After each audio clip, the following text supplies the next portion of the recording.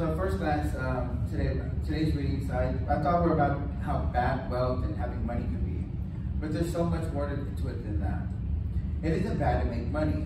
The problem is when we make money and we get comfortable, we forget that others around us are struggling. The prophet Amos tells us that those that are comfortable, those who are laid up in their beds of ivory, listening to harpists, they're drinking wine.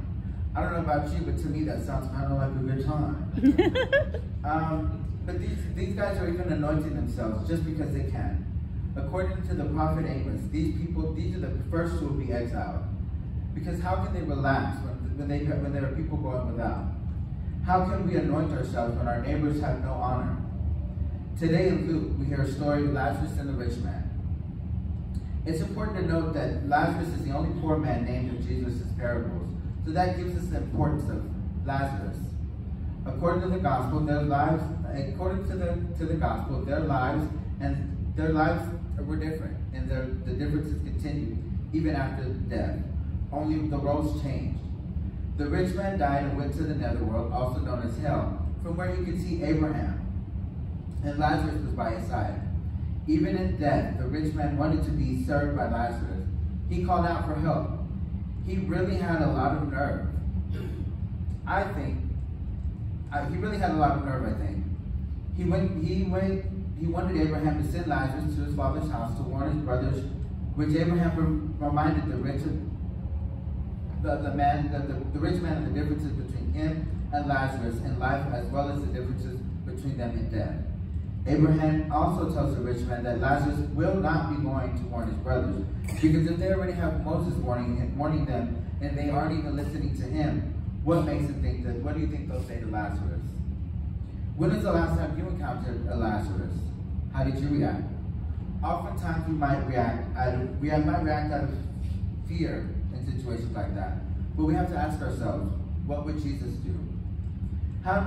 Many of you know, some of us went to St. Louis. Part of our trip, we had some free time. And during this free time, we visited a basilica. Everything from top to bottom was marble mosaics, marble this, gold this. In the 1800s, it cost $100 million to build this place, which was beautiful. I'm not going to deny it. It was beautiful. It cost them $7.7 million, $15 a minute, which turns into $7.7 million worth of electricity that they're spending a year. So the whole time I'm thinking, how many poor people could they be serving with this money? Really, what could you be doing with this money other than spending it on that?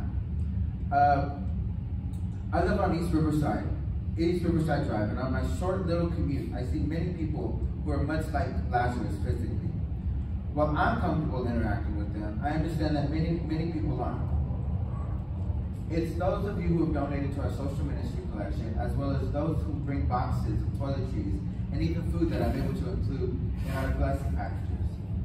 Those that are blessed with comfortable lives, those who are blessed to live lives that are worry-free, we have a responsibility to our brothers and sisters, a responsibility to lend a helping hand when we can.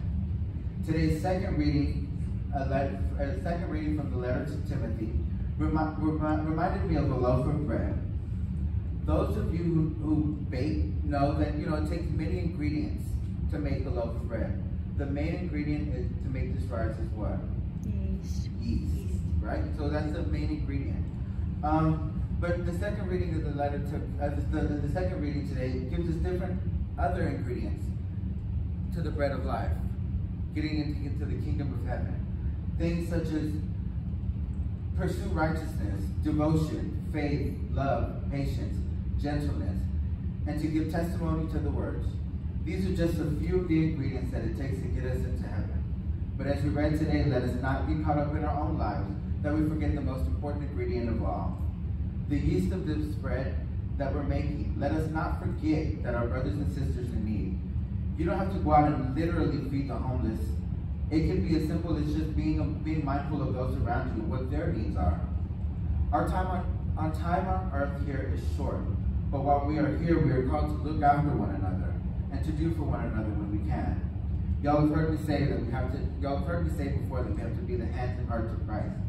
This week, let us try and be a little more mindful of the Lazarus in our life and remember what would Jesus do.